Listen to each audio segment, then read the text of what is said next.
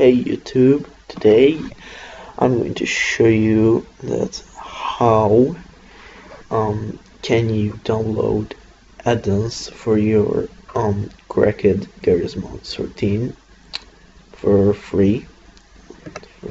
What? So first get to the Gmod Workshop.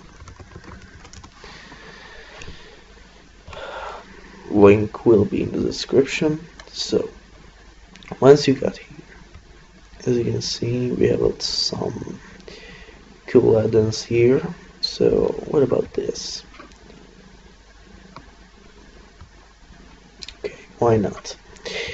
Then go to a website called steamworkshopdownloader.com.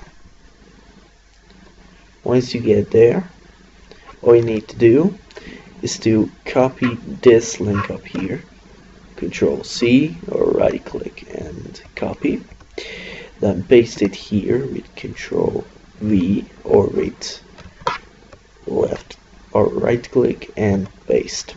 So now, as you can see, just showed out the add-on, but we have a little problem here, because once we download it, we have a little problem, because where should we put this?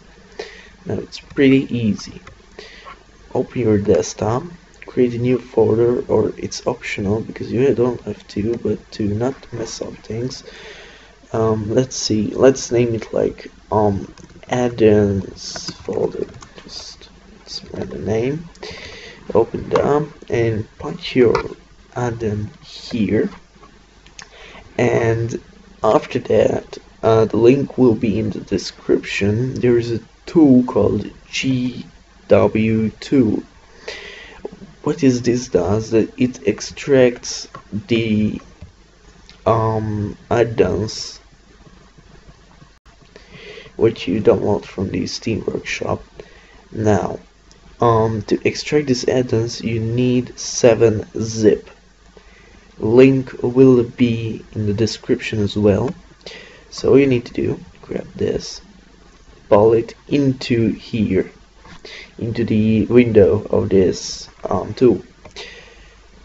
Once you're done, once you did it, nothing changed, just the file type. It's called 7z file.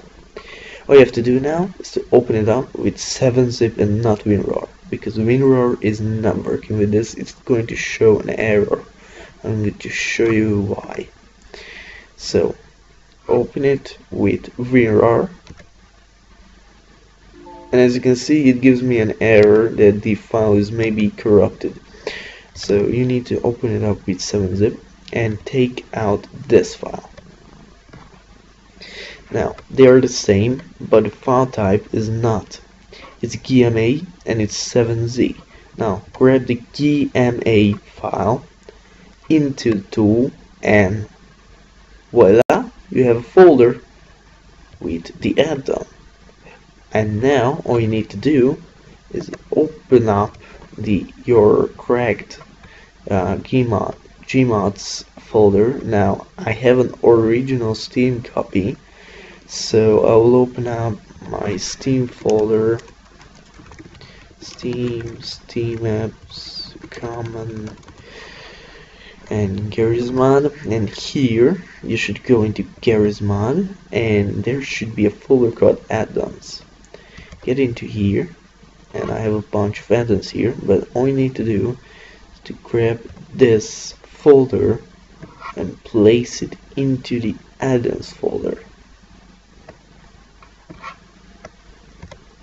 And as you can see, here we go, and now it should work.